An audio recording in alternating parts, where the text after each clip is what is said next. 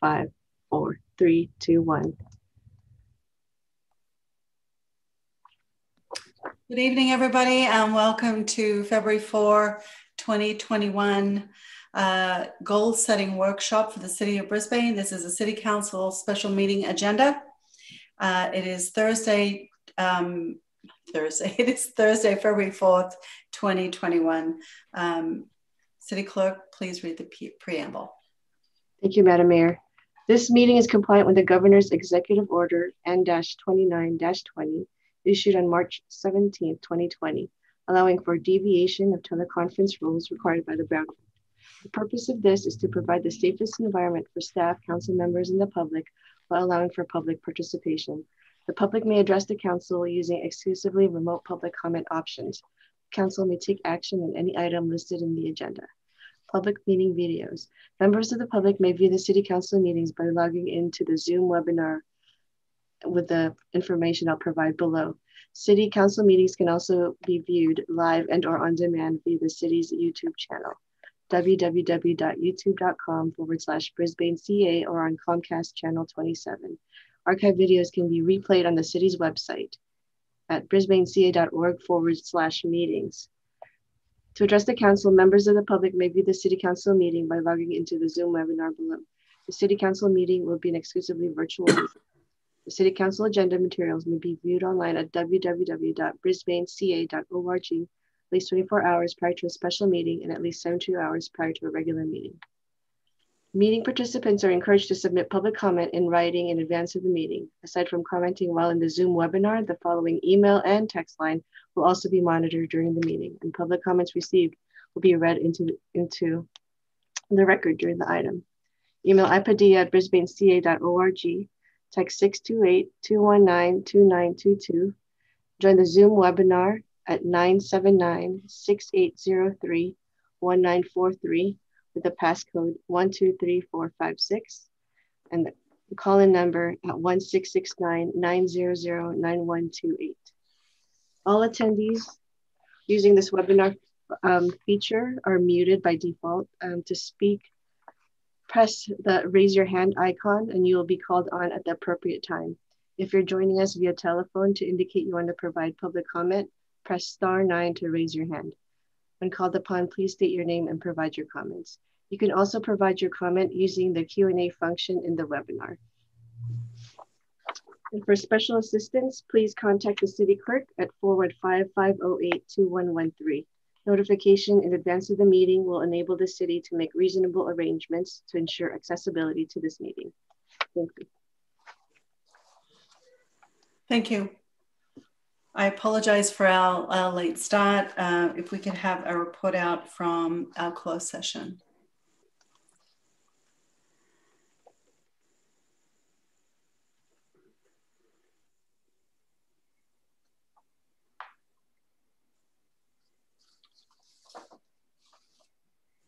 Tommy there? Okay. Same problems before. The connection's weak. Okay. During closed session, the council took up the one item on the Housing Authority agenda and gave direction to staff on how to proceed. Thank you, Madam Mayor. Sorry for the inconvenience, everyone. No problem. Thanks, Tom. So item 1, 750 called to order. That's okay. Item 2, consent calendar items. Item A, adopt resolutions number 2021 through 04 through 2021-19 to appoint members of the Parks and Recreation Commission, Planning Commission, Public Arts Committee, Complete Street Safety Committee, and the Open Space and Ecology Committee. I'd like to pull the consent item A.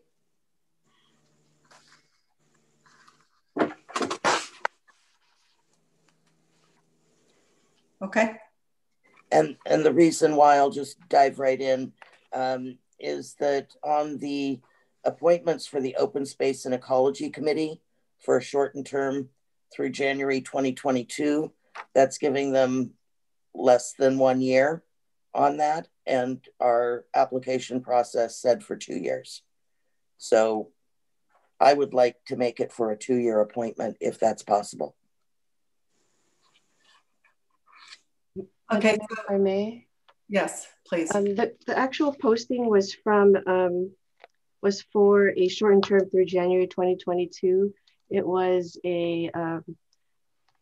I think we just misspoke because we had posted the terms for, since last year. So it was technically a 2-year term, but since it took a year to actually make the appointments, it was really just a shortened term for 1 year. Is it possible for us to make that a 2-year term? I think that with someone new coming in, it's hard to even get up to speed in the first 11 months, and it really isn't even a 2-year or a 1-year term at this point. And I think that it would be better to be a term through January 23. That means we have to interview again. And well, if I may, can we get a comment from either Clay or Tom?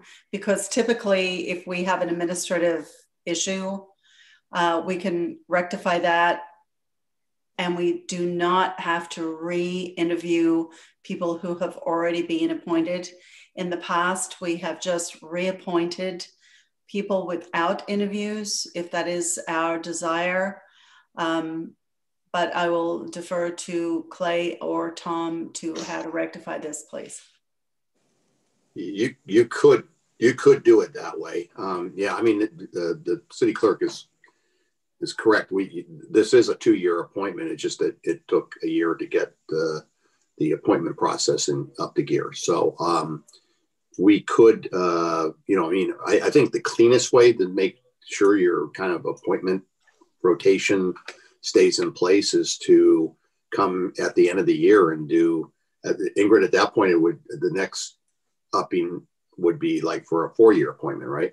Correct. It's because this is for the replacement of the committee members who had resigned and their terms ended in 2022. Yeah, if you were to do 2 years tonight, then we would just have kind of a mess. I believe it's not part of the bylaws, the current bylaws. Yeah. So I mean, my recommendation would be just go ahead with the appointment as you've done it tonight. We'll come back at the end of the year, and then if you want to, at that point, say, look, at these folks have only had 1 year. We don't really need to re-interview them. We're just going to reappoint them. You could do that. You've done something similar to that in the past.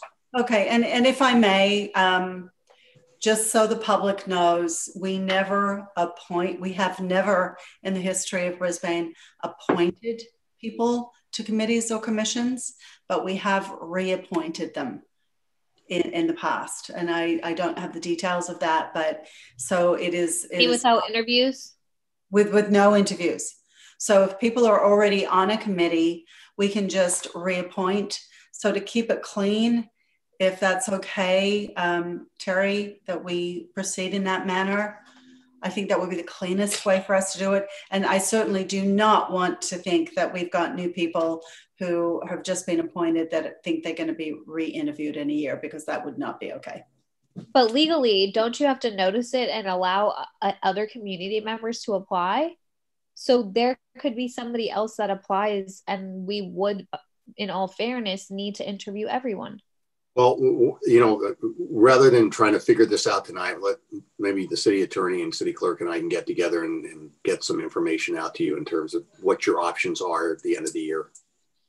I think my big thing is that Glenn had mentioned that she was going to be retiring and moving, and that she saw that happening, 2 years being the right amount of time, but 4 years being too much. So if we do a 1-year appointment now and we go to extend her, well, now that term is now 4 years, and that's no longer fits in her timeline anymore.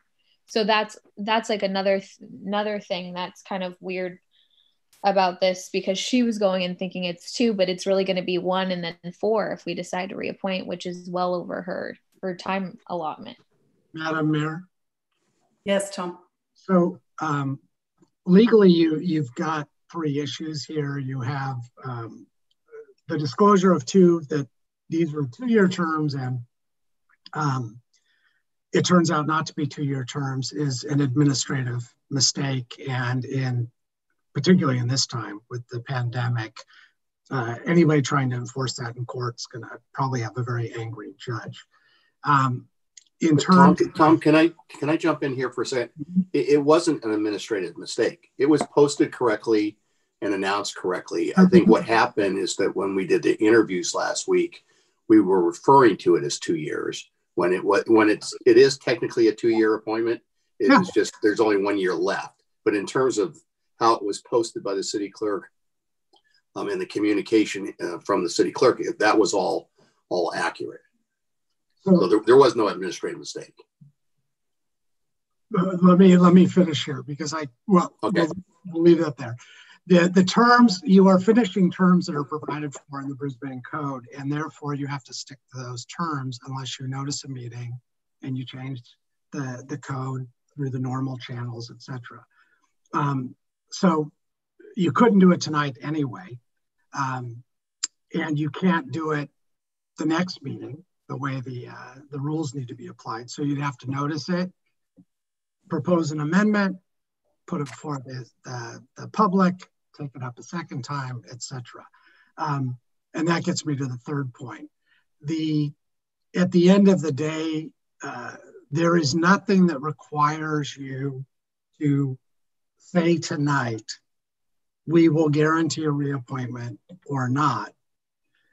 You can just know that the sense of the council is we don't want to have asked people to do a 2-year term, and because of the pandemic and delays, have them only serve 9 months, but we'll revisit it in the fall, as is the normal way, and decide then, as the city manager said, decide then what your options are.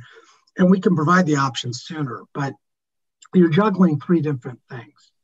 My point, Madam Clerk, on the administrative error was simply to say that if somebody read it today, they wouldn't have the full context. That's what I was getting at. But no judge would, a judge would be angry if you tried to argue that to them, that you were wasting the court's time.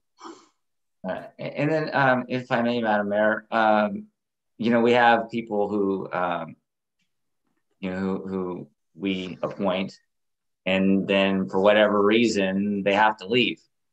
Just because they're on an advisory body doesn't mean that they're obligated to stay, right? So if Glenn wanted to leave after a couple of years, if we did appoint her to a 4-year term, she could do that, and she's already put in so much valuable time to this community on that body. That's also an option too. So. But tonight you have not noticed, what's noticed is a routine. These are 2-year appointments. We're filling them out. They were noticed properly that way.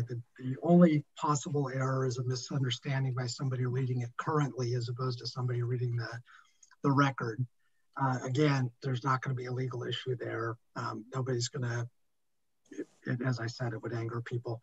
I think you need to act tonight or not on what's before you. This is too material of a change not to have noticed it in advance. All right. And I do, City Manager, I now understand what you were referring to. Yes, legally they are 2-year terms. You're right. They were always said to be 2-year terms. I meant that they may have been misread by somebody reading today. I get your point though. You're right. Legally, that's right. All right. I'll make a motion if that's okay, to adopt resolutions number 2021 through 04. Numbers 2021-04 through 2021-19. I will second that.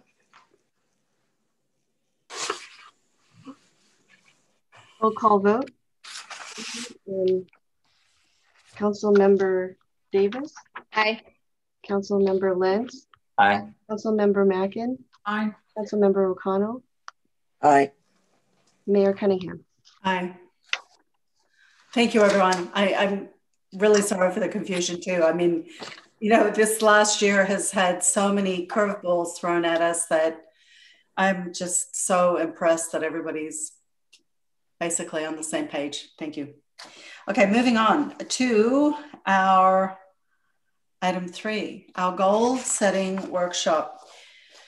We'll start with item B, the 2020 year-end summary, and then we'll get into item C, the goal setting workshop. Clay.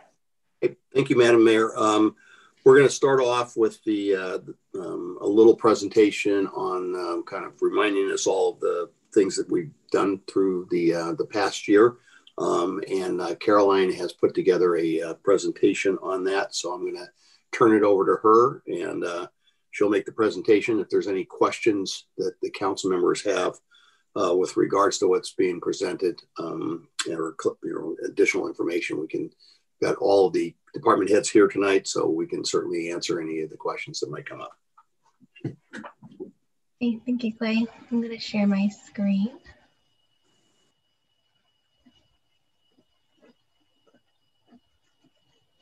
Can you all see the 2020 highlights? Yes. Okay, great. Great, so good evening, Honorable Mayor and City Council members. I have the pleasure of presenting at the start of your goal setting workshop a look back at an anything but ordinary year. 2020 seemed to start like any other normal year, but on March 13th, just to set the tone, representatives from the Chamber, the City, and the Lions Club, as Councilmember Lentz, Davis, the City Manager, Deputy City Manager, myself, Dan Carter, John Mazza, Sharon Boggs, and her pup got together to discuss setting up the Brisbane COVID-19 Response Coalition to make sure that no Brisbane residents fell through the cracks. The Village Helping Hands would also get involved and volunteer their time, taking down messages for residents needing assistance getting groceries, a ride to their doctors. The BCRC is still assisting residents and was one of the first, if not the first, to be implemented of its kind in the county. And we all know that on Monday, March 16th, that was the date of the Bay Area's first shelter-in-place order, which changed the trajectory of the year, how we did our work, and how we would serve the community. I just wanted to provide that example because that really sets the tone for the rest of the presentation and how the partnerships were formed at the onset to carry us through the year. So going into the 2020 highlights, they're categorized here by council adopted values. So you can see what was still able to happen in an anything but ordinary year. So let's get started with the first value, or using the terminology of priority-based budgeting, the first result, safe community.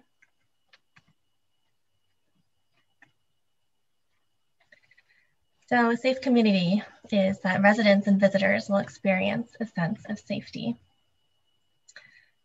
The police department completed a technology upgrade of their mobile car computers, which now allows officers to write the reports in their vehicles, thus spending more time visible out in the community than in the station. Officers attended and prepared an operation plan in partnership with the event coordinators for a Black Lives Matter peaceful demonstration event at the community park to ensure safety for all attendees, which was well attended and very peaceful. Police and fire sent personnel and mutual aid requests to the multiple major wild incidents throughout California to assist with residential evacuations and structure protection. North County Fire Authority updated the evacuation plan for Brisbane, as well as coordinated with the county on moving forward with an online countywide electronic platform slated to be operational in 2021. Firefighters continued safety inspections of land parcels throughout the vegetation abatement and management program, as well as completed annual life safety and fire code compliance inspections and plan check reviews. The Department of Public Works, now referred to as DPW, finished the water main replacement project phase 2, improving fire flow and water pressure for the upper streets of Kings, Margaret, Paul, and Harold. DPW installed a retaining wall on the 400 block of Kings, mitigating concerns for a failing slope. This work was completed on December 3rd, just ahead of the winter rains. DPW also made safety improvements on Guadalupe Canyon Parkway, which included modified striping plans and added rumble strips to prevent shoulder runoffs and median head-on accidents. As part of the Safe Routes to Schools project, DPW oversaw improvements along the city's official walk routes, which were chosen based on sidewalk clearance, visibility, and observed walking trends. The improvements included new curb ramps, restriping intersections with high visibility piano key style crosswalks, adding related signage, and insetting wayfinding markers along the walk routes to schools. The walk routes are intended to provide designated routes for students, families, and other pedestrians to get around central Brisbane on foot as safely and comfortably as possible.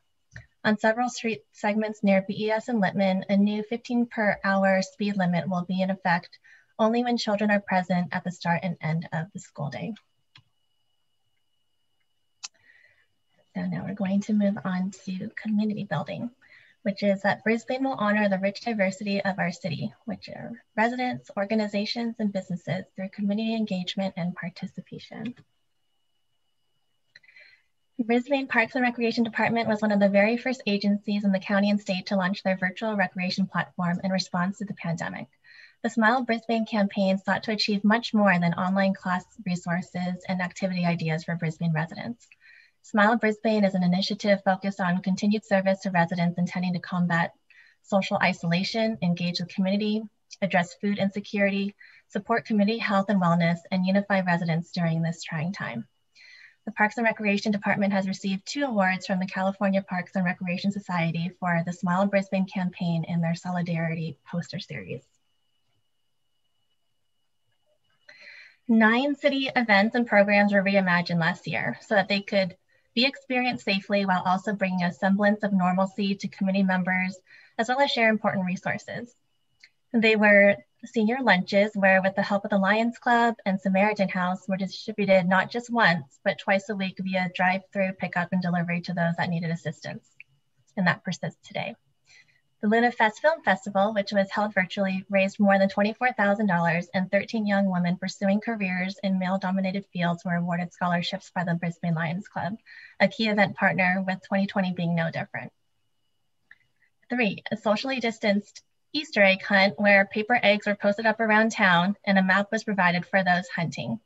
Successful hunters took a photo with the eggs and tagged us using the hashtag #SmileBrisbane. 4, the city's traditional fire hydrant painting and restoration event, which was moved to the fall, allowed residents the opportunity to participate in a socially distanced event while flexing their creativity muscles and sprucing up some hydrants. 5, during October, which is Fire Prevention Month, crews with communication staff recorded a series of Storytime at Station 81 videos where, in lieu of in-person tours and the NCFA Fire Service Day or annual open house event, crews read stories, provided safety tips, and had the fire engine on display. 6, as part of Spooktober, treat bags were prepared and distributed during a farmer's market with the cornhole boards set up near the gazebo. Players were provided with their own bean bags to toss and take home. 7, the Veterans Day flag raising ceremony was live streamed from the park with former council member Clark Conway on site, along with our officers and a handful of community members. 8, a library dedication ceremony was held and also live streamed from the new 163 visitation site, where the full city council, as well as County Supervisor David Canepa and former Supervisor Adrian Tissier, were in attendance for the special occasion. And lastly, the Festival of Lights was recorded using several mobile devices and streamed via Zoom on the city's YouTube channel and Comcast Channel 27. It included a car light parade through town for residents to take in from the safety of their homes, along with the traditional tree lighting by volunteers of the year, Vicki Lewis, Joe Sully, and Mayor O'Connell, North Pole parcels for purchase, which sold out, a virtual visit from Santa, and Leanne Borghese singing all the songs and more that the traditional carolers would have when coming down visitation. And now IT staff also converted the city to Microsoft or Office 365 to ensure employees could stay connected off-site and set up a system to ensure that employees can work remotely by providing laptops, cell phones, and LogMeIn connections. At a time when many cities were putting website redesigns on the back burner, we felt that it was crucial for ours to proceed forward, knowing that many residents would be visiting the site for local information and resources concerning the pandemic. Staff completed the redesign in the spring with Minicode for less than $15,000, whose services we happen to be already using for housing the city's municipal code. We now have a more streamlined meeting and agenda management system, mobile-friendly website, and municipal code library with further cross enhancements easily possible in the future. Also, realizing that we would be conducting virtual meetings well into the year, staff made it a priority to address the background buzzing on Channel 27. The issue was resolved with staff troubleshooting along with MCTV from the City Council chambers. Another item that was able to be upgraded free of cost was the video quality of meetings and events shown on our YouTube channel. We began streaming meetings directly from Zoom to YouTube in the fall, which has allowed for sharper HD quality video without that nascent buzz. The difference can be seen starkly on our YouTube channel, Brisbane CA. Now we'll move on to fiscally prudent, which is that Brisbane's fiscal vitality will reflect sound decisions, which also speak to the values of the community. The Finance Department prepared a high-level 2-year budget for fiscal years 2020, 2021, and 2021, 2022, which the Council adopted on June 4th, meeting the June 30th deadline. The budgets for both years are balanced within the available resources.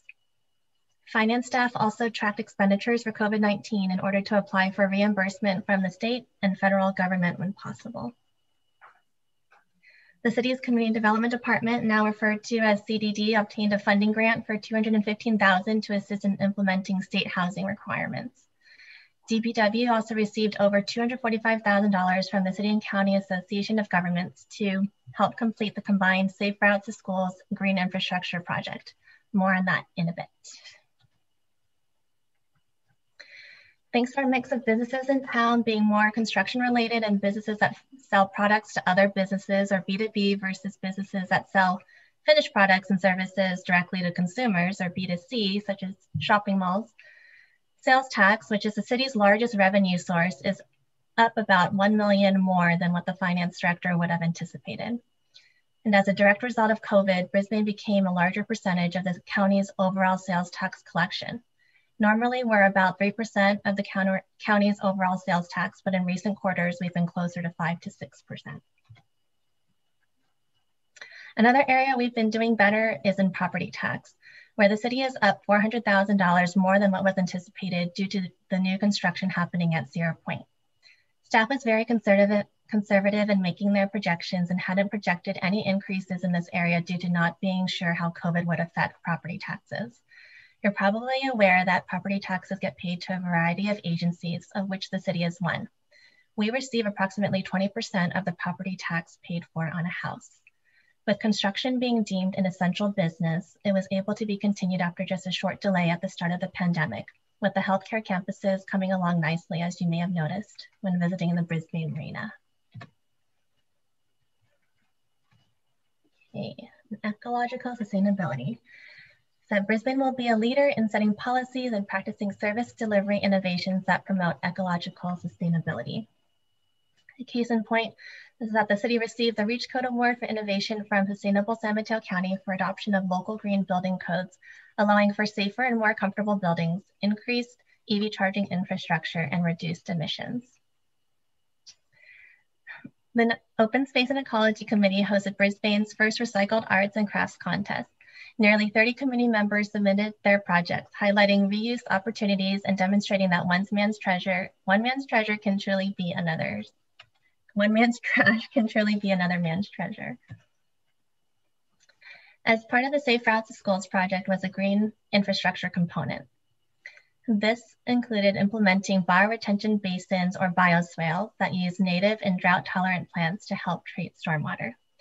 These basins were installed at various locations along the walk routes and serve a dual purpose: stormwater capture and flood prevention, as well as safer intersections by way of the bulb outs, which provide for safer crossings and greater visibility into the intersections used frequently for walking to school. A mature bioswale can be seen at City Hall, where adjacent to the parking lot is one of the county's first demonstration projects, which is also shown here. DPW began the implementation phase of the Brisbane Building Efficiency Program, which was created in 2019 to help make local buildings more energy and water efficient, as well as curb emissions driving climate change. Most owners of local buildings 10,000 square feet or more must benchmark their building and report results to the city annually starting May 15, 2021. By Right Food Service Distributors became the first building to do so in November of last year by completing their compliance effort. The Baylands continues to be a major project of the city. We work diligently throughout the year safeguarding the city's position on environmental and legal issues, including all aspects of density, cleanup, remediation, and the financial impacts of growth. The city's comments on the draft feasibility study or remedial action plan for OU2 and OUSM were submitted to the State Water Board and Department of Toxic Substances Control as part of the agency's public comment period for the plans and can be found on our website. The city also firmly opposed the California High-Speed Rail Authority's proposal to locate a rail yard in Brisbane, providing extensive comments, as did many of our citizens and other groups. We are waiting now for those comments to be addressed in any final EIR and planning documents by the authority. The city's full response can also be found on our website, brisbaneca.org. And lastly, economic development. Brisbane will work with the businesses and residents to provide for economic vitality and diversity. The Community Development Department implemented an enhanced and expanded range of online customer services, including planning submittals and building permit processing from the city's new website. With Health Peaks, the shore nearing completion on Sierra Point Parkway, DPW is overseeing project compliance, including their design and installation of off-site improvements, such as a new sewer line in Sierra Point Parkway and sewer lift station number 4. With Phase 3's Genesis Marina project breaking ground at nearby 3500 Marina Boulevard, DPW and CDD staff confirmed that the project complies with requirements of the development agreement and mitigation and monitoring reporting plan. Out at 501 Tunnel, DPW participated in a bi-county review of the planned major remodel at the Recology facility. And lastly, the city continues to subsidize G3, a community-led group, for the purchase of supplies from Brisbane Hardware for all their beautification efforts done along our downtown drag, Visitation Ave, whose holiday decorations brought a lot of joy and cheer to our local restaurants, businesses, as well as community members. So that concludes my presentation of the 2020 highlights, which I hope helps you, the City Council, and those watching to see a bit more of how we've been keeping plenty busy. And if you wanted to delve deeper, they're also in your packet and on the website as lists grouped by department. So there's more that you can look at there. And with that, I'd be happy to take any questions or turn it over to Clay for your next portion of the evening's agenda. Thank you, Caroline. You're amazing. Thank you so much. Any questions for Caroline before we move on?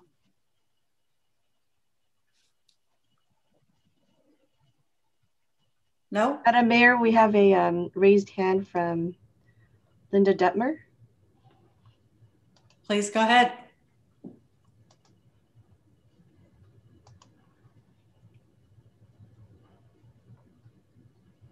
Okay, I need to promote her to panelist in order for her to be able to. Linda, you need to unmute yourself. I see you now, but you're muted. Thank you. I don't know if this is an appropriate time to make a comment, or should I wait until public comments? About what? The stuff that was just discussed by Caroline. That was a lot of stuff. Anything in particular? Complete streets. Madam Mayor, it'd probably be best to just wait until it's agendized for the next one, once it's all presented. So I believe the city manager is finishing up. If you wouldn't mind, Linda, we're gonna wait for this, okay? That would be fine. Thank you so much. Colleen looked like she had her hand raised to say something. Just so you guys know, I can only see so many people on this screen. And Colleen, I don't see your hand raised. Can you use, for this new format, on the bottom of your screen, there's a hand raise, it's a little yellow thingy. Because if you hit, now I can see it. Okay. All right. Thanks, Colleen. Go. And if everybody would please be patient. This is a new format. And if I screw up, don't kill me. Okay, go ahead. Go ahead, Colleen. Those raised hands are hard to see, by the way. Yeah. I was just going to point out, interesting. Thank you, Caroline, for the presentation that I didn't hear mentioned. It's funny that Linda's in here. I didn't hear mention of complete streets. And I just wanted to point out that all of that about the safe route, it's not just the route. When you talked about crosswalk signage, markers, curb ramps, and even the speed limits, that was all of their work. And I didn't hear mention of their committee. And I think they deserve that recognition. So I just want to put in the word there. That's a lot of hours of work that all of those improvements came about. And that's the cat in the background echoing the same as what I just said. Thank you.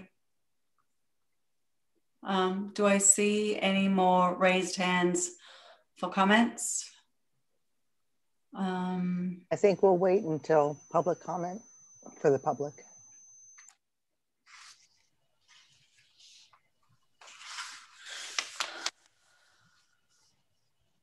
Okay,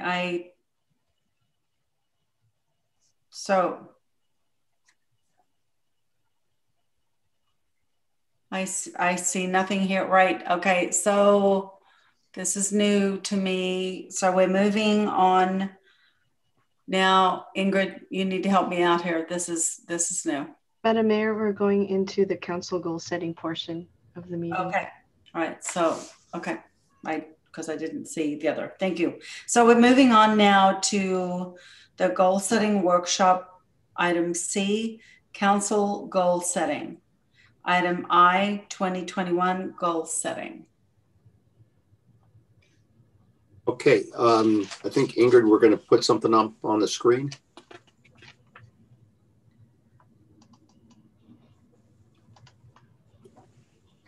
Can you see the goal setting list of projects? Yes, I can.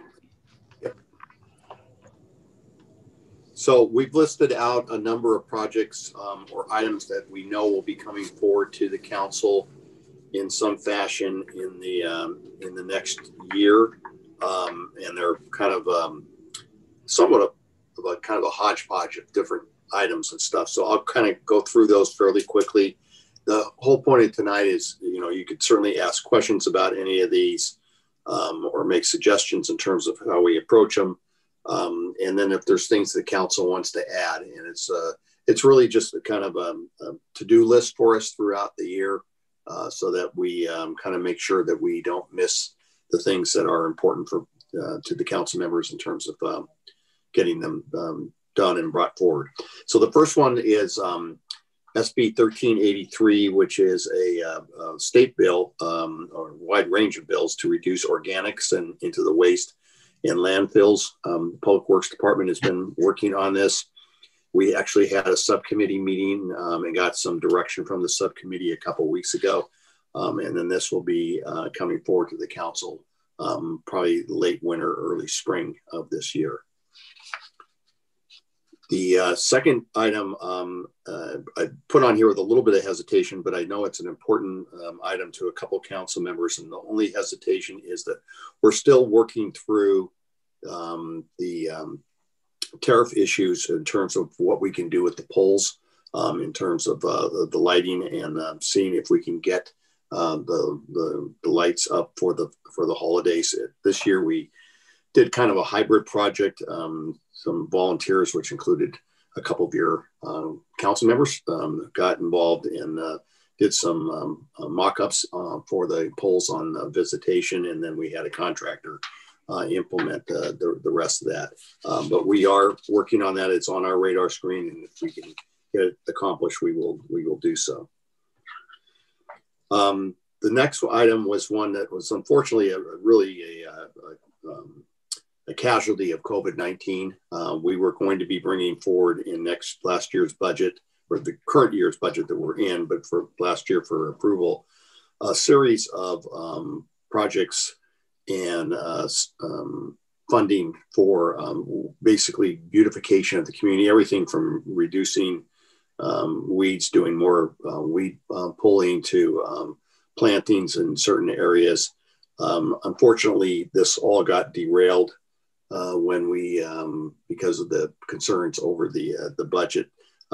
So we're going to be reevaluating this as Caroline got into a little bit with the finances. That one of the odd things, I guess, about COVID-19 is that we were really, I think all local governments were really expecting to get hammered financially when COVID-19 started. The notion of shutting down the economy, I think, was scary on a number of fronts, and certainly scary for us in terms of bucking our finances. But a number of revenues have come in much stronger. So we're in a much better condition than I would have thought we would have been in, or Stuart would have thought we would have been last March or April when we were putting together the budget. So I think there is some potential for bringing some of this back to the council for consideration and implementation this year. The next item is the project up in the Lower Acres. The planning department had a couple of meetings before the planning commission to identify road plan lines. That's not to build a road. Building a road it comes with the development if it indeed happens. We've continuously emphasized that there are no applications on file. Continues to be the case. But this is a orderly way of planning and getting out in front of some potential issues into the future. So this is being handled by the community development department. The next phase of this would be to go back to the planning commission with some recommendations and get some input from them or decisions from them, and it would come on to back to the city council at some point later in the year. The next item is the short-term rental program. As we're all aware, the council adopted an ordinance last year. Also gave authority to staff to sign a contract with Host Compliance to monitor that. That's in the contract's in place. We anticipate it to be fully operational in March or April of this year. This will be handled through the community development department. We do have a meeting set up with the subcommittee on a couple of implementation issues and monitoring issues that we will then bring back to the full council for consideration. Hopefully, I'm anticipating that will be a March, April timeframe. The next one also, item kind of got derailed by the COVID-19, certainly the effects that this event has had on any kind of retail and any kind of storefront operations. So this has been put on hold. There is a council subcommittee that has been working on this. We would anticipate getting the subcommittee back again later on in the year to review this and then ultimately make recommendations before they come back to the Planning Commission and to the City Council.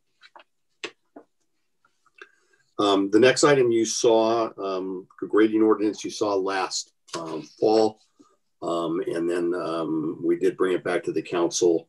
We brought it to a subcommittee, and then we brought it to the council. There is also some input from the Planning Commission.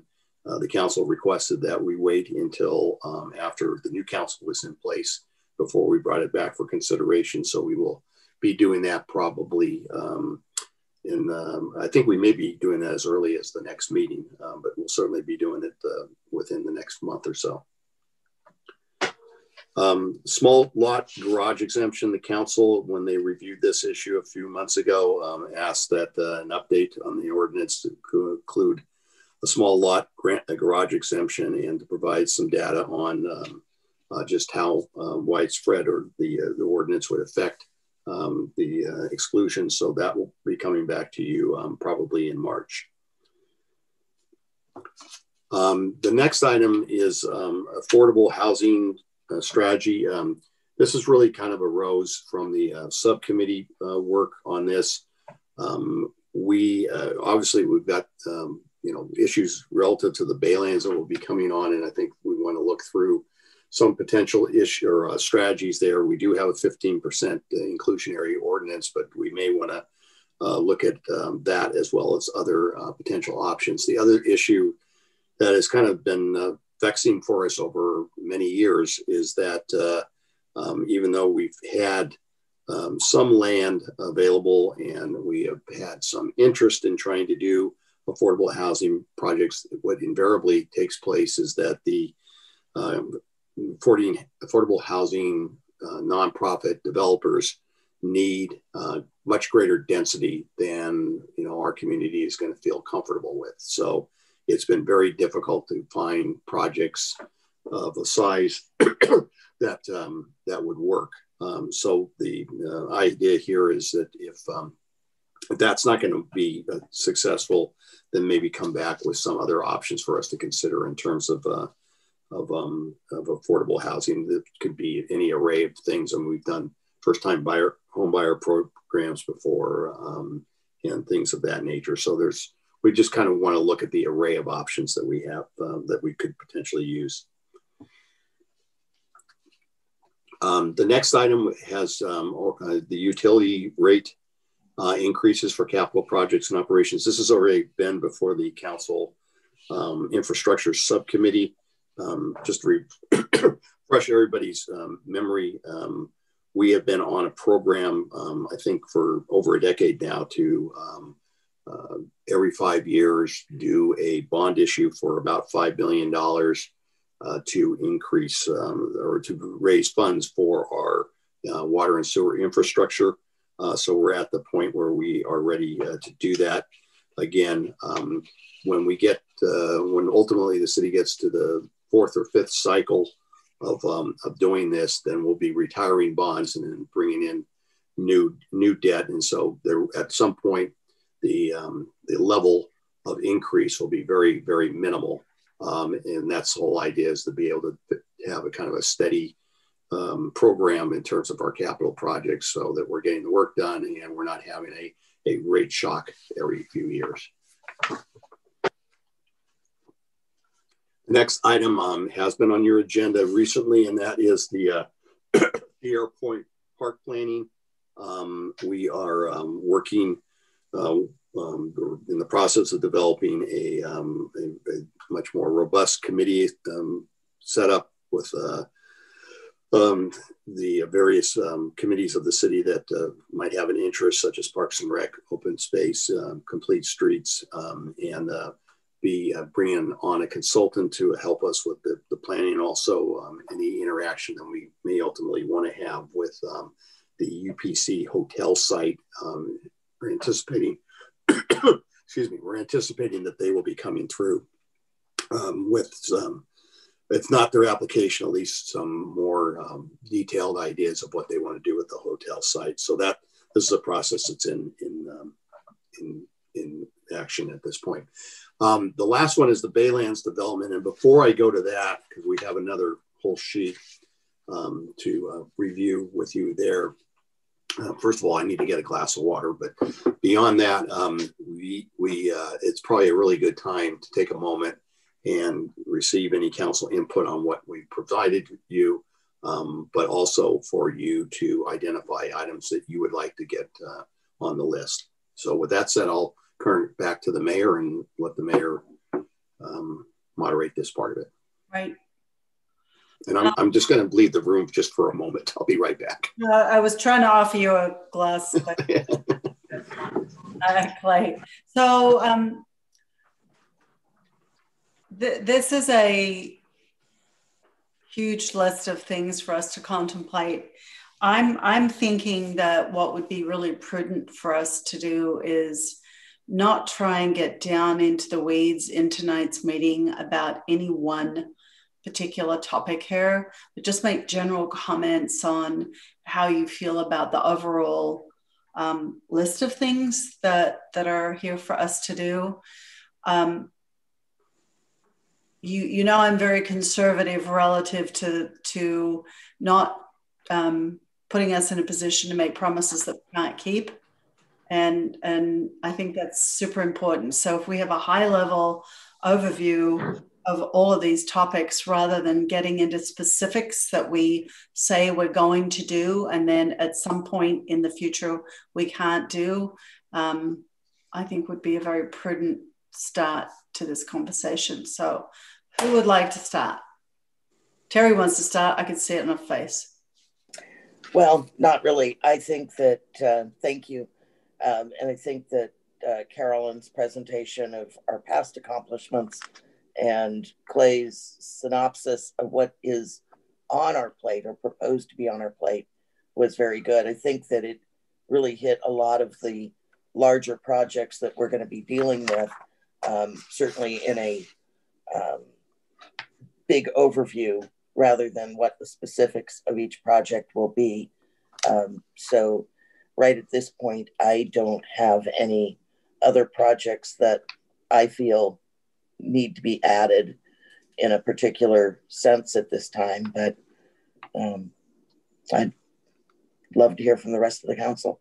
Okay, I'm just going to go across the page since we've now got this graphic. I can do numbers. Madison, you're next. I feel like this list seems manageable to me. I feel like I don't think there's anything missing. And it all seems to be like stuff we could conceivably work on this year. So I'm kind of like Terry. I don't really have anything to add. Okay. Colleen. Yeah, I think that the list is formidable enough. Couple things, the holiday lighting and beautification. I wonder about finances, but that's kind of an ongoing issue we have to address. So the rest looks fine. We may have other things that come up, but I'd rather stay with what I think is manageable right now. So it's good. All right, thanks. Cliff.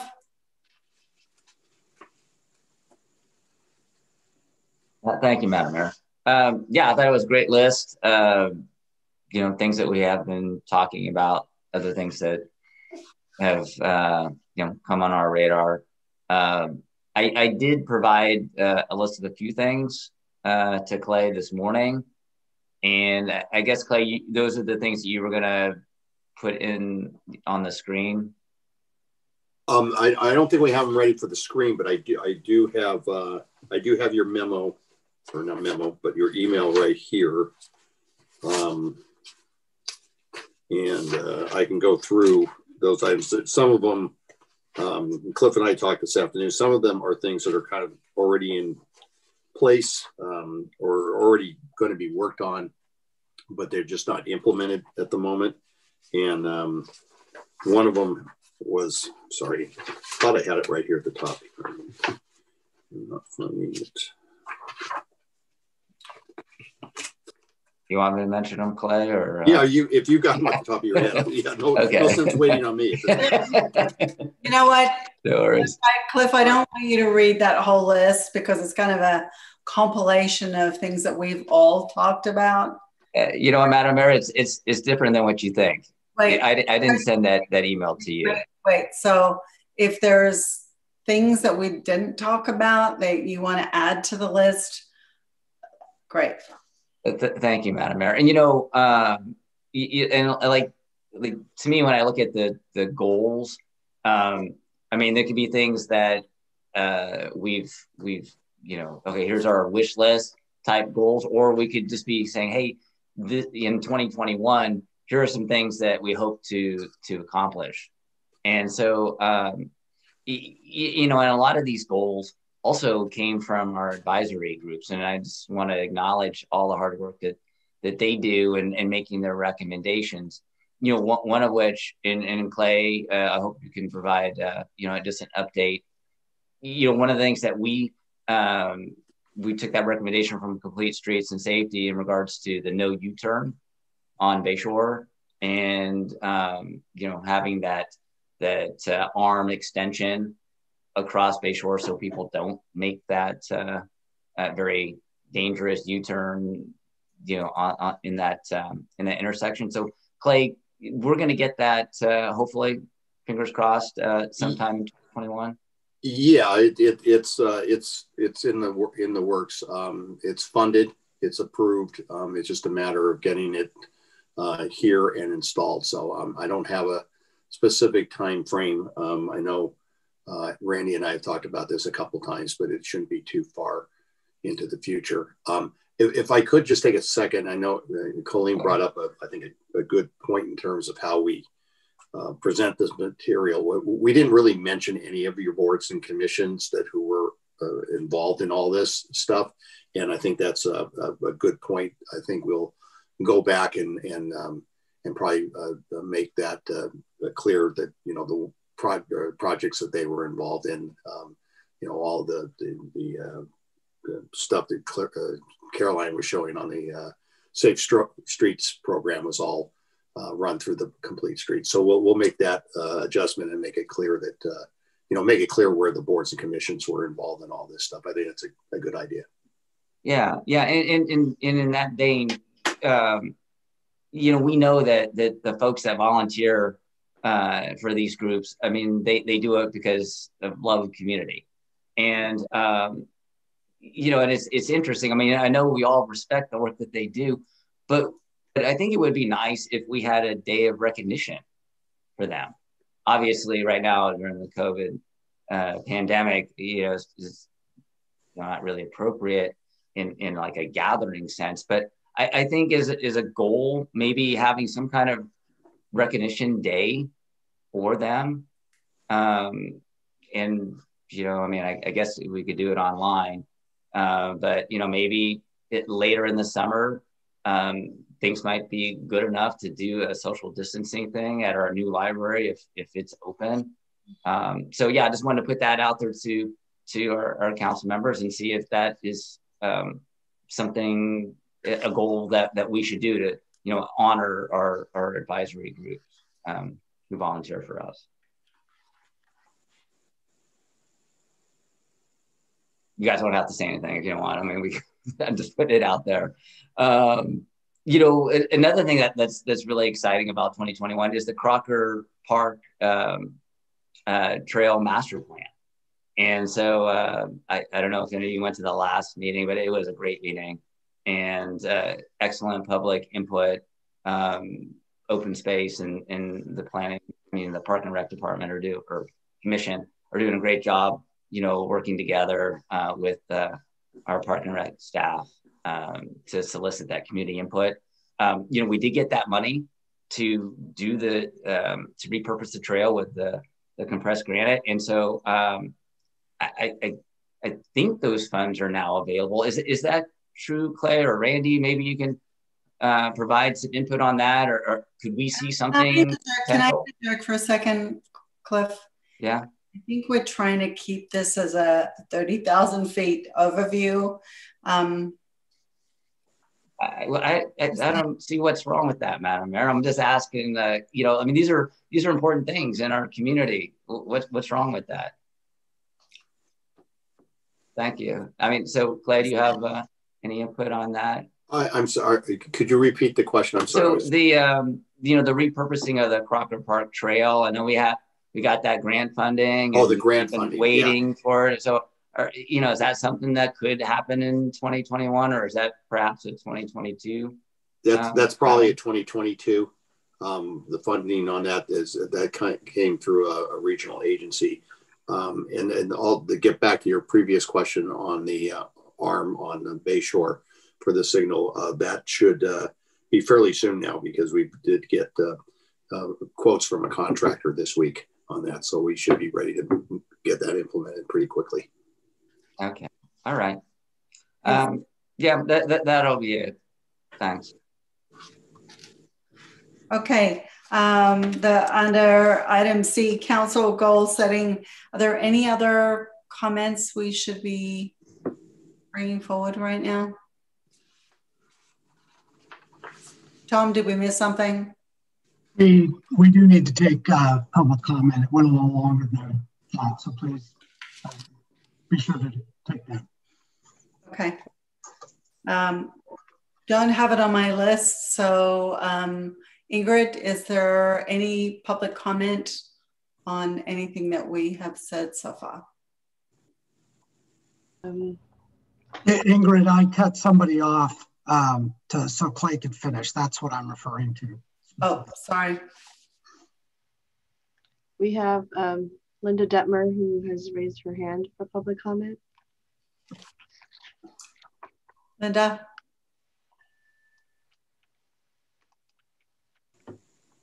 I see an L. Hello. Hi. Is this the appropriate time for public comment? I guess so. This is all new, and I do apologize if we have made some errors. This is a new format, so. Understandable. The option to go, Linda, tomorrow morning, there'll be a bullhorn in front of City Hall. You can also do it there. It's your choice. I can do that. Sorry for cutting you off. To do that. I want to thank Clay and Cliff and Colleen for acknowledging Complete Streets. And it's really important to me. I have been a part of that committee for about 6 years now. And I love it. And I want to see us retain members. There was actually several months where we couldn't get a quorum together to move forward on any of the work that we did, which I consider very important work. And I also recall initially when I became a part of the committee, wondering if we were not just a committee in name in order to sign for grants. And I decided to stick with it anyway, although at the time I felt very disappointed because this committee feels like the foster child of all the committees and commissions. We've done an awful lot of work, and I noticed that on the agenda, we were not acknowledged at all. We were not listed to help with the Sierra Point project or the Baylands project. That was an afterthought.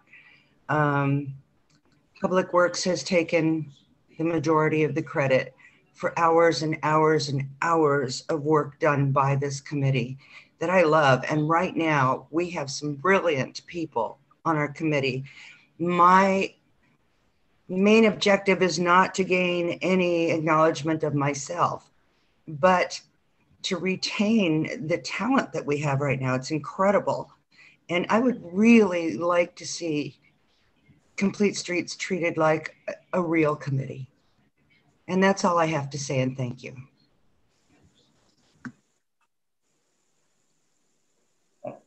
Madam Mayor, No. I would like to speak first here, right? Okay, sure. So, Linda, you can hear me, right? Yeah. Okay. So, I have honored the Complete Streets Safety Committee for a long time, and I find it one of the most important local things that we can do. I've been working on it. I don't think we're winning this year, but I don't think we're winning this year for reasons that are not because people are not honoring the Complete Streets Safety Committee. I think there's just been so many other things going on, but the rubric that shows that we want Complete Streets on every other major committee is in the works. And if you could just be patient, I'm really sorry you feel this way. And there was a mistake and a couple of pieces of information that came out, but you have my 100% support. And I think that Complete Streets is one of the most important things that we have locally. So can you take that to heart? I can, Karen, and thank you very much. And just so you know, committee members have been out, even during COVID, doing a parking survey and looking at bioswales and doing our best. And it just, I've brought it up a couple of times in committee that, you know, Open Space and Ecology gets to do a presentation. And again, going back to my main point is retention. When people are acknowledged, they want to stay. And we are losing people left and right, applying for other commissions and council positions and whatever. And I'm just at the point where if we're not needed, if all we are is a name to get grants, I don't want to do this anymore. No, you're needed. Let me let the other council members speak, please. Thank you. Thank you. Madison. I'm so sorry that and that you feel that way, Linda. I think that one of maybe the places that we could start is calling a meeting between your council liaisons and your committee. I know that there were some concerns in the past, and we had a meeting, but this was probably like 3 or 4 years ago. And we should really be meeting fairly regularly, at least annually, with your council liaisons. And I think that that's a really great opportunity for us to have one-on-one time with you, for you to talk to us about what you're working on and maybe some challenges that you're having, and for us to, figure out like the best ways that we can support you, and what recognition looks like to you. And so I think that might be the best forum to do that, and to just make that commitment that we do that regularly, so that you have that time to just communicate these things that are going on, instead of letting them bubble up and then people are getting upset or people are leaving, and maybe there's just things that we just don't know. So that's where I would suggest we start first. Thank you. Anybody else want to comment here? Cliff? Thank you, Madam Mayor. Yeah, sorry, Linda, that you're feeling that way. And I just wanted to echo what the mayor had said, that you guys are very, very important, and you do play a vital role in helping the council with your recommendations on how we navigate in our community. And there's some just wonderful, wonderful examples in our town that, those things have happened because of the efforts that you and your colleagues have put in.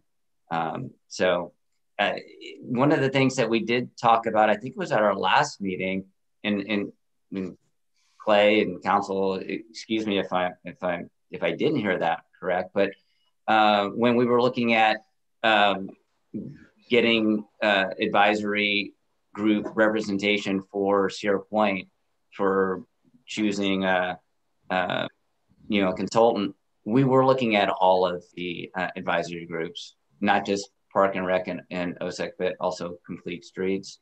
Yeah. Right. So, yeah. So, I mean, in the agenda, unfortunately. Yeah, and I sorry that was not in there, but I'm sure staff will be reaching out to your body to ask, for someone to volunteer and be a part of that, because you can't create a master park, a master park plan, without having Complete Streets, be in the mix. So thank you for your work. Any other comments? Colleen? I think we could all do a better job on the council of finding different projects for Complete Streets to do. I think they're underutilized in many ways.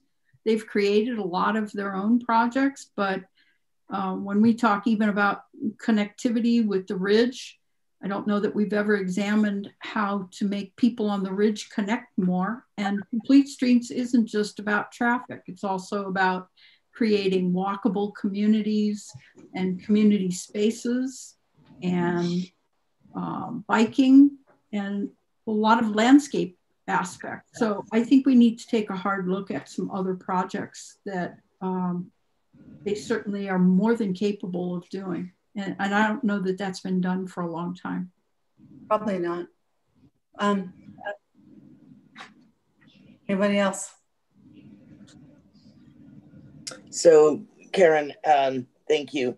I just want to echo, a lot of what has been said by the other council members, that it's very important to recognize members of the different committees and commissions, and certainly Complete Streets has been overlooked in some of the accolades and what's been done, or at least their names haven't been put out there, but they do play an important role and something that the city really needs, and we will be looking to them for direction on projects. Absolutely. So thank you. All right, thanks. So I did give direction to staff earlier that that complete streets needed to be added to our table for looking at what we're doing moving forward. So, and I know that has been changed. Ingrid, do we have any changed that we can show people now? Clay, are you ready to do the next set of Yeah, okay. if we're ready. Well, probably a good time to move forward. If those changes would be made, I would welcome them. Yeah, we'll make sure they are. All right, thanks. Thank you very much. Thanks, Linda. So the next item is the Baylands development. The council had a conversation about this a couple weeks ago. So this is a little bit of a follow-up to that. This is coming from your committee, Baylands subcommittee members, which are council members Lentz and Mayor Cunningham. Their idea is to enlarge the committee so that it is the two council members, one member of the Planning Commission, one member of Parks and Rec, one member of OSEC, Public Arts Commission, and then also one member of the Complete Streets Committee. And I apologize, we didn't have that on there. So I'll take the fall on that one. The idea is that this committee will be meeting approximately once a month with the applicant prior to their submitting a specific plan. So this probably will be anywhere from 4 to 6 months would be the guess. Could be longer. It's kind of hard to say for sure. But would review kind of status with the developer, make suggestions in terms of material and information that they need to bring forward. For example, we've already requested the developer develop a 3D model so that we have a better kind of spatial sense of what they're looking at on the project site. They're going to probably have that ready for the council or for the subcommittee in March. And also to help kind of hone down some of the kind of key questions around some of these areas. At the last meeting that the council had this discussion, you had, I think, made it very clear that policy direction to the developer needed to come back to the full council for the full council to have some discussion about that. And that you also wanted to make sure that you had a robust public input process. And that's part of the thinking behind having each of the members of the various committees come in and participate in these subcommittee meetings. Now, the one thing I want to make clear so that there's no confusion on is that at a later point in the process, you'll probably be asking each one of your subcommittees to review certain aspects of the development. You'll probably be asking them to review the specific plan as well as the environmental CEQA documents. This does not preclude that. This is in addition to that. And that's work that their entire committees would do. This would just simply be a member of their committees participating in this process. And again, we anticipate this going on for the next few months, kind of pre-application. Once we get an application in, we will certainly been starting the CEQA process and then ultimately to the Planning Commission. So I don't see this subcommittee continuing on after that point, except if there's some other mission for it to do so. Certainly we'll evaluate it at that point in time. But for right now, the whole point of this is just to help kind of understand what the developer is looking at, kind of ask some questions, get a wide diversity of people involved in the process, and hopefully that will strengthen their application and provide kind of an additional layer of public review on what's taking place. With that, I think Councilmember Lentz and Mayor Cunningham were involved in the development of this. So I'll let them make any additional comments that they'd like. Sure. Can go back to just, all right, Cliff, go ahead. Make your comment. All right. Well, yeah, you know, it was great getting your feedback, you know, at the last meeting. And I know, Colleen, you really wanted to have, you know, Cliff, more hands. Stop. Oh, who is your? Is that me? Is that staff? No, the council at our last meeting. Just the feedback that we got from the council. Okay, you said your, so just be. Oh, that's what I meant. I'm talking to the council, right? So yeah, so the council. I'm sorry, I didn't say council feedback. I apologize, Madam Mayor. Just so clear. Yeah, no, for sure. Yeah, no council feedback, right? And so the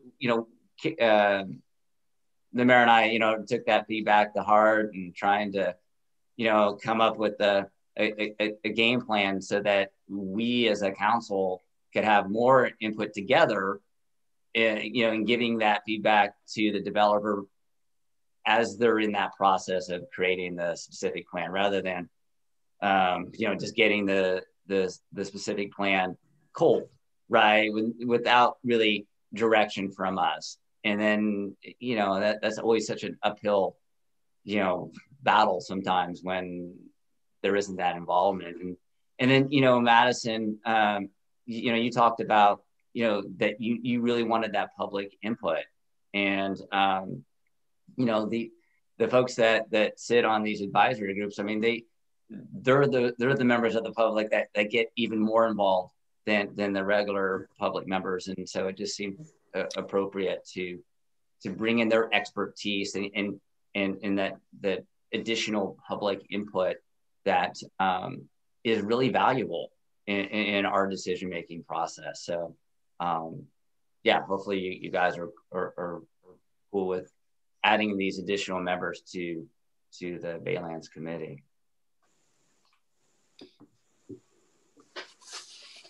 Comments?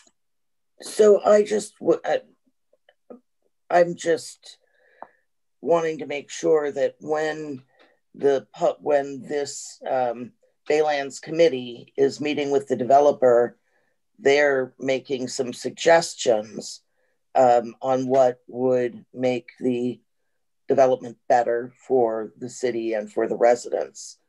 But they're not making any promises of items that will be or won't be approved until it gets reviewed at the entire city council level. That's correct. I think that's a good description of it. I mean, be clear that, the committee's not there to negotiate with the developer. It's just there to receive information, provide some observations.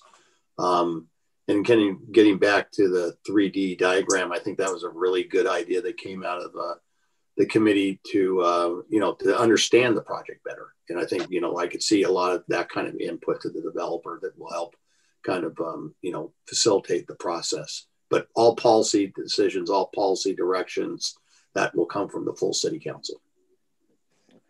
Great, thank you.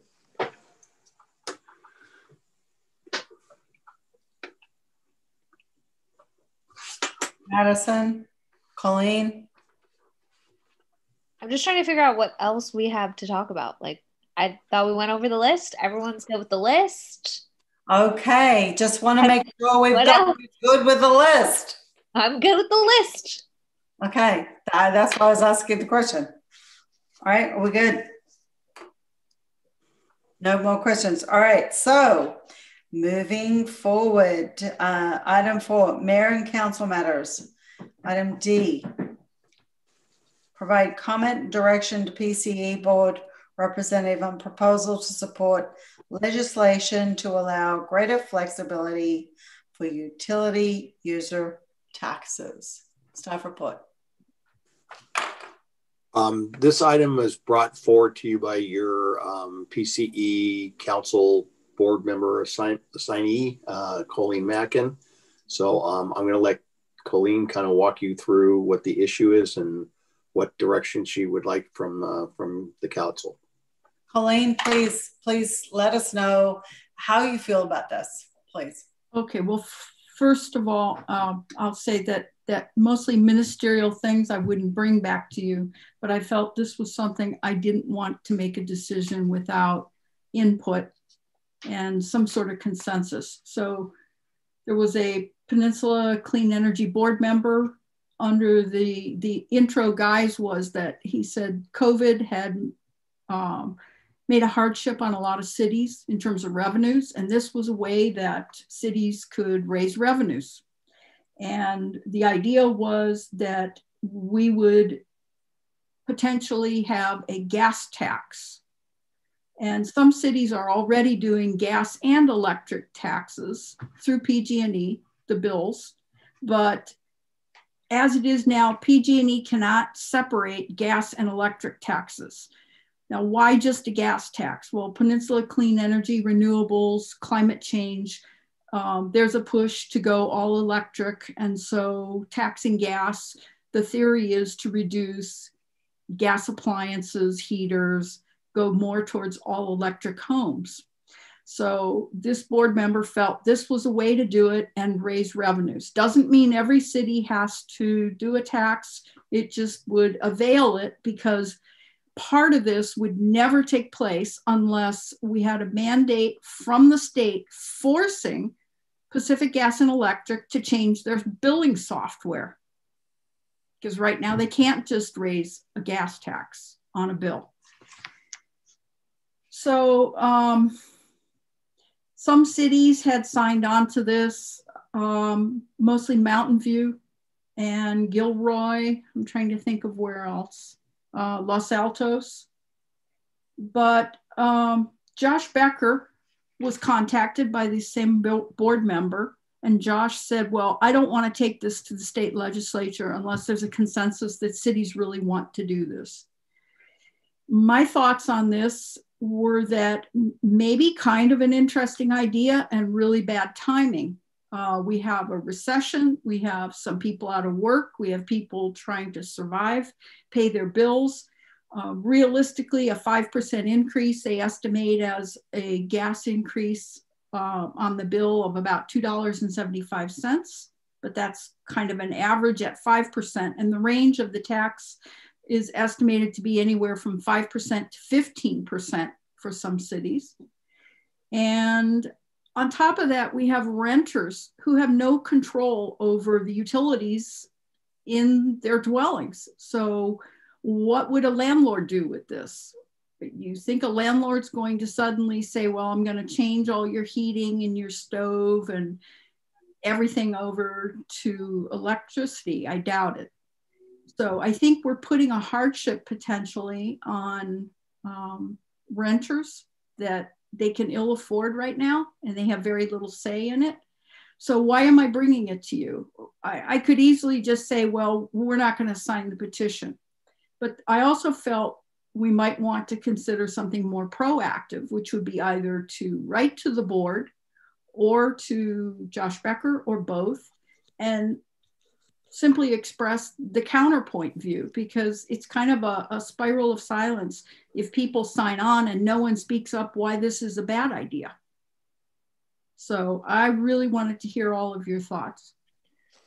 Well, I really feel aligned with you, because, you know, I think about so many renters, like all my friends who rent, we live in old buildings, the gas, heating, and gas appliances.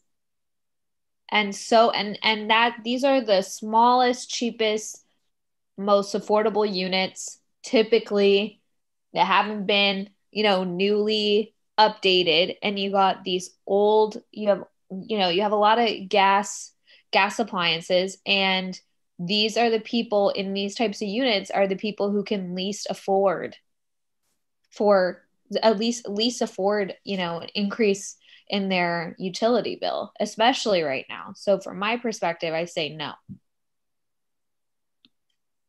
Terry. So Cliff, I'm not putting you at the end. I'm going across the board, okay? Terry. So Colleen, is it your understanding that if this were to go through and it would be system-wide for PG&E, that they would have to adjust their billing structure for all the cities, and that cost would only be passed on to cities that implemented tax, or it would be implemented into their rate flow through transmission or billing charges? Okay, really good question. The only way the tax would be implemented is if a city decided they wanted to levy the tax. Brisbane, for instance, could say, we're going to do a 5% gas tax. Colma could say, we want 20%. South City could say, we want 10%. Someone else might say, we're not going to do a tax at all. Everyone has the ability to either do the tax, whatever amount, or no tax. But what this is going to require, and I can read this to you, the software modifications would have to be met by March 1st, 2022.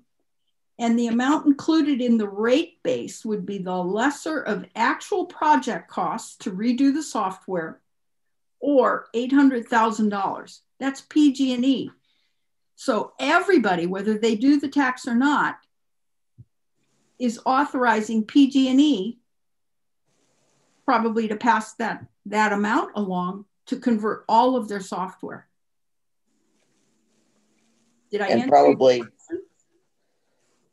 I can't imagine they could convert all their software for that amount of money, but who knows? The other part, if I can just mention as well. So if you're a renter, and let's say you have a landlord that goes, oh, I pay the gas and electric, which might be unusual. They might say, I'm going to start converting everything. I'm going to change the heater, the water heater, the stove. They also, in a lot of places without rent control, will just simply pass this on to their tenants. And we're at a time we're screaming about affordable housing. And I just think that this is kind of a great idea. We're thinking, let's try to get off carbon, but people are doing that slowly on their own. The other thing is Peninsula Clean Energy has these enormous rebates right now that they're offering for converting your water heater or your furnace. But if someone has one that's still usable, my guess is they're not going to get rid of it until it's time, myself included, where we say, well, you know, when the water heater's time to go, it's time to convert to electric. And that is a non-punitive way. And the upside is with all these rebates being offered, it's not punitive. I think this tax is a little bit punitive. Thanks, Colleen. Cliff? Yeah, I totally agree 100% with where you're going, Colleen. And you, Madison, too. I'm glad you brought up, you know, how that tax would disproportionately affect, you know, lower income folks. So, you know, they don't have choices, you know, many times. So eventually it's going to get phased out, and we're moving in that direction in not like a slow way, but we're moving in at a pretty good pace. So I would not be in favor of doing that tax. Okay, so here's the question for all of us. So we are one of the cities that are the most far ahead in the green thing. We've won so many awards, etc. How do we deal with this? So before you answer, I don't want to put any taxes on any of our renters either right now. I mean, that's just absurd at this time. But, you know, looking at the fact that, you know, Brisbane is one of the most advanced cities relative to greening, how do we, give me a second, you guys, I'm tired. How do we compose the objection to making this happen at this time, because yeah, I'm sure we all, want the green things to happen as fast as possible, but not right now. So did that make sense? It's trying to make sense. Yeah, no, it makes sense. You're trying to square it up, right? If we have a kind of this environmental, like eco-friendly, kind of persona of who we are, and then we're not, moving forward with this tax that may accelerate the of not using, natural gas. I don't think the tax is really going to make that much of a difference. And correct me if I'm wrong, Colleen, but it sounds like in this document, it's kind of like saying, hey, this is a way for cities to make some additional money. It's like, you know what, come on, right. what, that's that should not be the reason. Okay, right. Let Colleen respond to that. That would be great. Ironically, Cliff, that's exactly how this board member introduced it. Is he said, COVID has really, a lot of cities have taken a hit, and here's a chance you can make up some revenues. And I thought, whoa, wait a minute, what are we doing here? And I think it had some people stunned a little bit, because it's a bit complicated. At first you go, oh, great, we're going to try to promote all electric, until you start thinking about it and you go, well, is this really the way? We're talking about essential services when you're talking about heat, hot water, and cooking. And why would you hit essential services when we're trying to get legislation to help people during COVID who are unemployed and can't pay their rent? And homeowners with mortgages who can't pay mortgages, and people unemployed. Well, why would we hit them right now with this? Okay, so looks like we're kind of fermenting into a really good position. But Terry Madison need to come into this too, because I think our city, who has got platinum awards for so many things, can probably come up with some really good language. We need good language. Yeah, and I think that whatever it is, I think I don't think that we should sign on as a city to implementing this. And I think that if we state that we have gone to, all new electric construction, and, that is the way to limit gas usage. Natural gas is still in our communities. It still needs to be serviced. It may get to where it's, unfeasible for whatever regulations, but, it's still there. And I don't think we should penalize. So if we state in our letter that we are proactively against this, because we feel that this can be addressed through planning and through non-punitive methods of getting people off fossil fuels, I think that's a way to do it without sounding like we're reversing course on being a green community. Well, yeah, and our poorer communities, for goodness sake.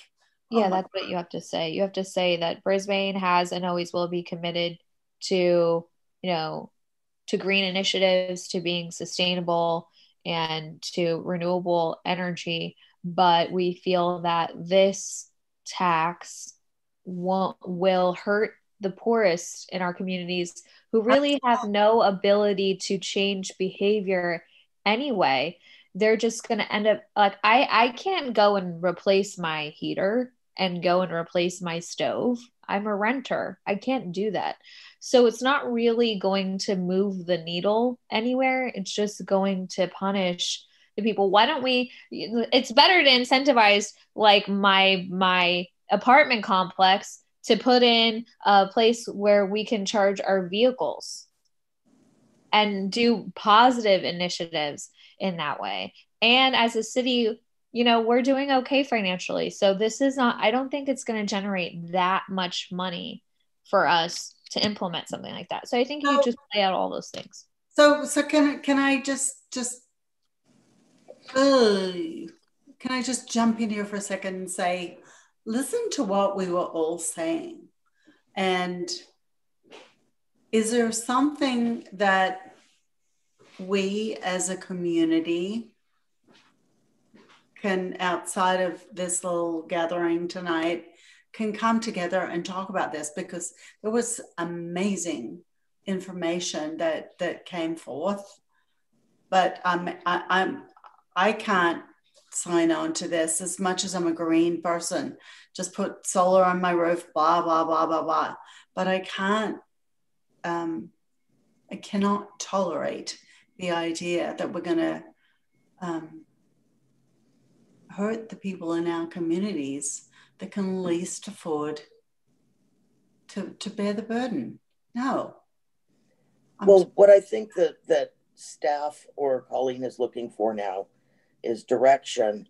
And I think she can work with staff and perhaps legal, or with, on getting the wording for the letter, because it needs to go out pretty quick. We're not going to hash it out, the language, tonight, but I think she's looking for direction, and staff can work with her to come up with something through our sustainable coordinator, and get some language that isn't going to offend, but makes it clear why we are not promoting where we're at, for sure. Thank you. Is that something, Clay, that we can give direction? For sure. That works from our end. Yeah.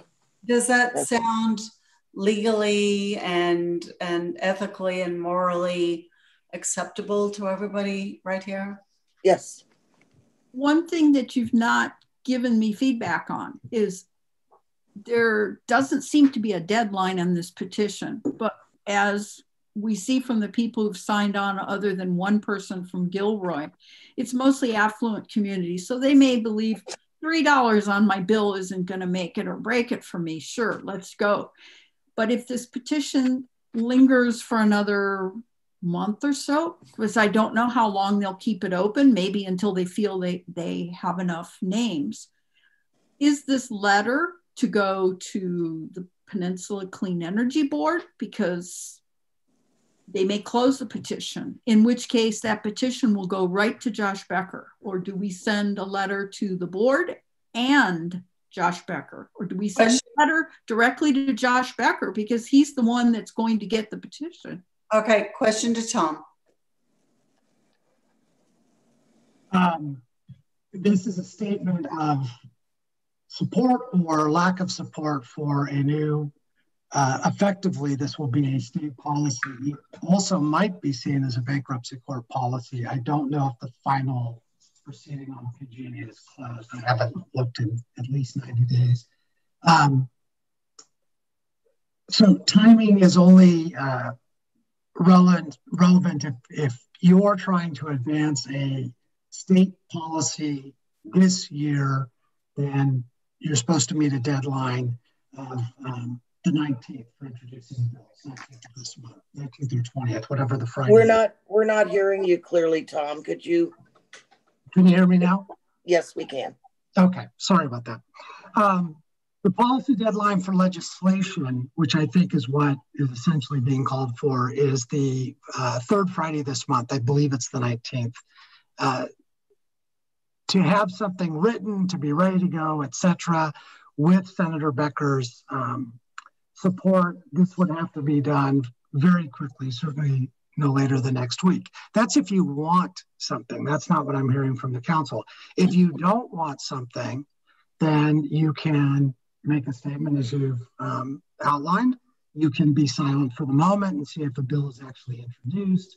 You can send a letter like you outlined just to the senator, which I think is what's being discussed. All of that's perfectly legal. And the only deadline you have to be concerned with is if you were actually advancing a policy through the legislature. I just don't know, and Clay may know off top of his head, or Stuart. Clay, do you know, I know the deal was struck on PG&E. Do you know if the hearing or the process is closed? I believe it is. I thought it was.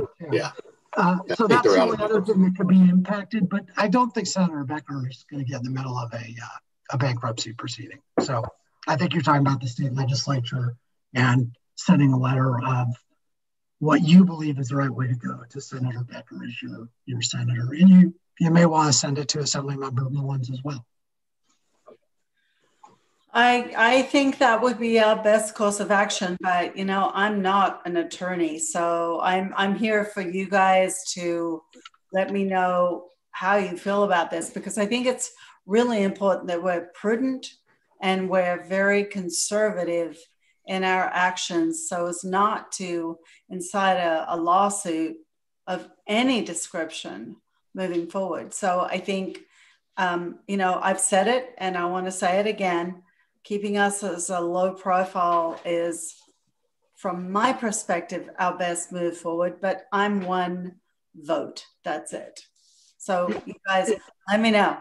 If I may, Madam Mayor, of course. I would not want the council to think there's a lawsuit risk here. I don't know how there would be for endorsing this policy or objecting to the policy or simply just making a statement of principle, which is what I heard outlined. So I don't think you have to worry about a lawsuit. I do think, as some of you know individually from us talking over the years, legislators are very, very busy. And when you ask them something as a city, you want to ask them something that the city cares about and that you feel strongly about. Otherwise, providing information is great because they do want that input. They want to know what their constituents are thinking, and particularly the elected officials in a city like Brisbane where they're close to their constituents. But they're not offended by it. They're not bothered by it at all. So there's no legal risk. You're not going to offend Senator Becker. You're certainly not going to offend Speaker Pro Tem Mullins.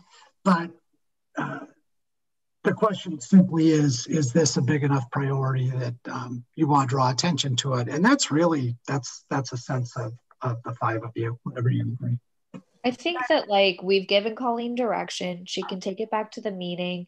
This might not end up being something like the feedback at PC might be,